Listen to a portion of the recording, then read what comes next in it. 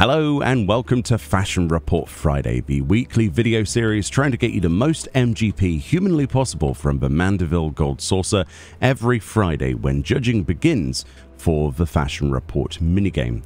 This then is week 280 and the theme is Ebony Android.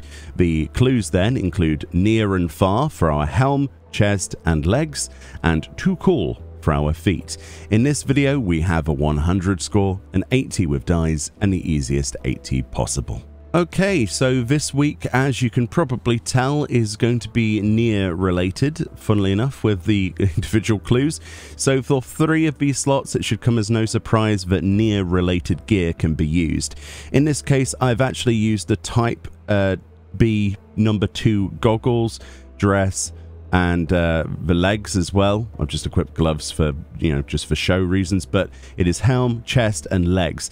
Alternatively to this, however, you can use any of the near pieces interchanged, as long as they are all for obviously one job specifically. So I could go fending type 55, chest type 53, legs type 51 if I wanted to, or all the same. The type indicates what it's from, so we can do copied factory, the puppet's bunker, or the tower at Paradigm's Breach, and interchange any of that gear as long as it's all for one job.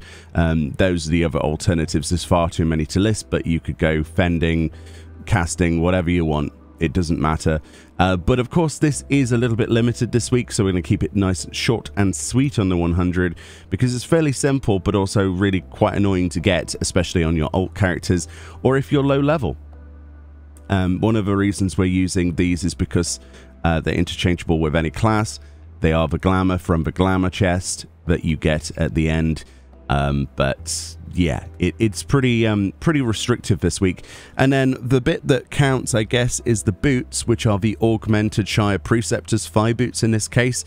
You can actually go over to your city-state vendor in Idleshire, known as his Maina, and she's the poetic vendor for Idleshire, and on her tabs, the 2 tabs for either Disciple of War or Disciple of Magic, you'll be able to get boots of your choice, such as the Shire Preceptor's thigh boots, and any of those thigh boots seems to work. So you are kind of limited out of things like tanking sets if you're going for a full set of 100, because it seems to be anything with thigh boots. Anything beyond that, when I did a bit of testing on another character, it seems to not work. So it kind of physically has to say thigh boots on it. If it doesn't say thigh boots, it won't work. So from my knowledge, that includes the Shire Emissary's thigh boots, the Philosopher's thigh boots, Preceptors and Conservators.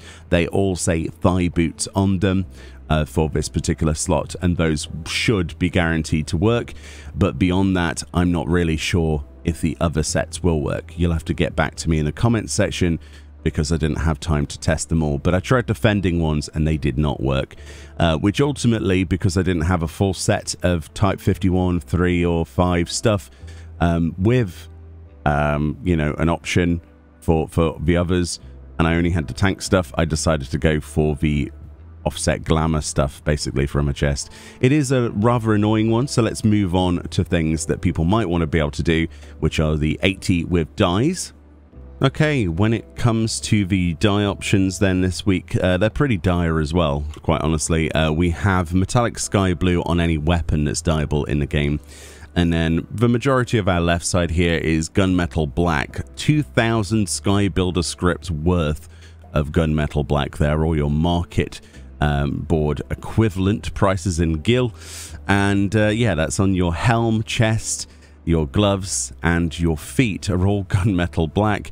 And then we have Gooby Bag brown on our legs. So just bear in mind, this is going to cost you a bit unless you already have these dies. I don't think this is a very good option, so let's move on to the easiest 80 we can come up with. Alright, so after that absolute travesty of a 100 and an 80 with dies, that for some people at least, it should come as no surprise what we're going to do here then. So what we've done is we've gone for a slightly lesser dive on the die options. We've gone for Soot Black die on our helm, any helm in the game. We've gone for Soot Black die on any chest in the game. We've then gone for the Gobby Bag brown die, which is obviously from Kobold vendors or the market board, on any legs in the game. And then we've picked any of those Shire, for example, the Shire Preceptor's Thigh Boots, which are obviously poetics from his mana in Idleshire, for any of the thigh boots in particular. So you could go for the Shire Emissaries, Philosophers, Preceptors, or Conservators, like we talked about earlier.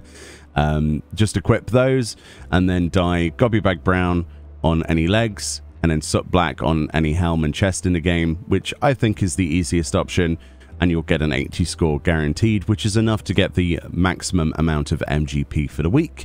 So with the minimum amount of effort. Personally, I think that clues like this are fine. It is a little bit sort of ambiguous to lean it towards people of certain level caps. Bear in mind, they're starting to put more and more new ideas into Fashion Report, where there's even stuff from Endwalker dungeons being added. So it does favor people being of a certain level, but there are always ways around it.